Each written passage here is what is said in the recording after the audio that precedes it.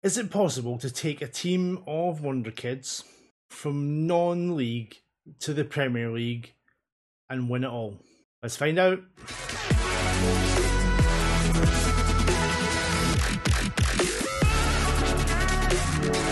Welcome to the channel. My name is Andrew. Thanks for watching. Now, I thought of something a little different yesterday and I thought, is this going to work?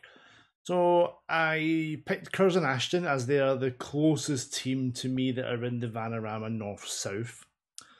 And I have assigned them a number of Wonderkids from the Football Manager Story Wonderkid list. And I've not gone for like Gavi and Ansu Fati and those guys. I've tried to pick this sort of ones that could trying to go for people under 20 to begin with, and ones that are maybe not the most known names. Let's show you who we brought in. Here we go. And some of these names we're not going to look at all of them. We'll look at some of the exciting ones.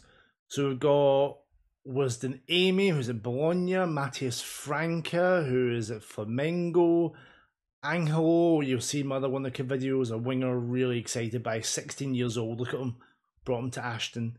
Dane Scarlett, Alfie Devine, both from Spurs. Got Shola Shortar from Man United, only 17. Kaike, the centre-back.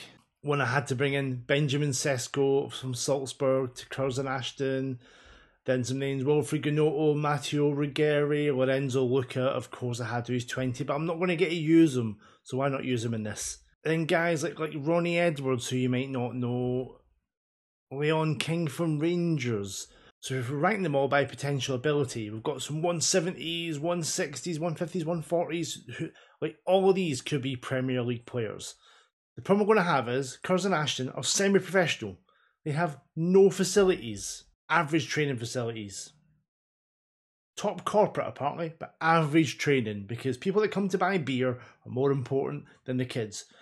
So they're going to rely on being good enough to get us up to like the championship. We can get some money in, we can start improving the facilities, and then maybe they'll improve and get better and they'll be good enough for the Premier League. So for our first season in the Vanarama National League North, we are predicted top 1 to 91 on. And we have pretty much all of the media Dream 11, apart from the left midfield and the right back. Okay. The tactic that I've set up for this is a 4-3-3. Inside forwards, inverted wingers, pressing forward, Mazzala, box-to-box midfielder. I've gone for one attacking wing back and one inside inverted wing back to protect. Playing positive. Just going to hopefully attack and win the league. My hope is we'll do this one, we'll do a couple of seasons in one video, and then a couple of seasons until we get to like Championship, Premier League, and we'll do one episode, one division an episode. There we go, end of season 1. As predicted, we have cruised the National League North, 110 points, lost twice. Benjamin Sesko leads the league with 36 goals, top 3 in the average ratings, top in assists, Ruggeri. Clean sheets, Calvin Rasti, the Dutch goalkeeper, absolutely smashed it. Got 121 goals, 98 XG, 23 goals from corners, most passes completed, most clear-cut chances. The boys smashed it. Quick look at the squad stats. 50 goals in 51 games of Benjamin Sesko, 18 from Shortar, 18 from Luca, Alfie Devine, Charlie Patino of Arsenal in there, Josh Martin 13, Ruggeri 29 assists, Angelo 23, Josh Martin 21. We'd hoped it'd be that easy. Let's get to the Vanarama National. Going into this season, the expectations are still very high.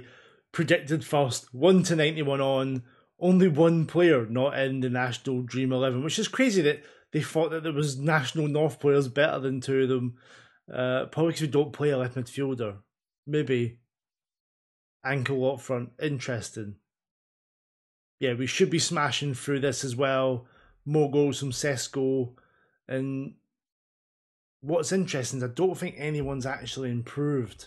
If we arrange by current ability, Sesko's on 130, Ruggeri 124, Angelo 123, Luca 122.